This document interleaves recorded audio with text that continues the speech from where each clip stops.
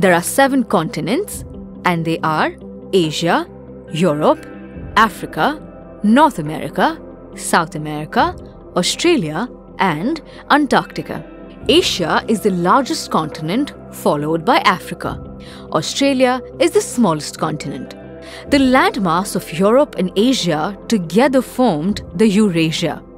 Africa consists of 54 countries and is the only continent through which the Tropic of Cancer, Equator, and the Tropic of Capricorn passes.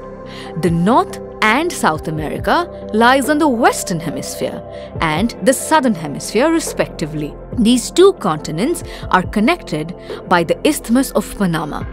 Australia, being the smallest continent, is also known as an island continent, and Antarctica, lying on the South Polar region, is always covered with snow. Join us today and transform the way you learn with Notebook.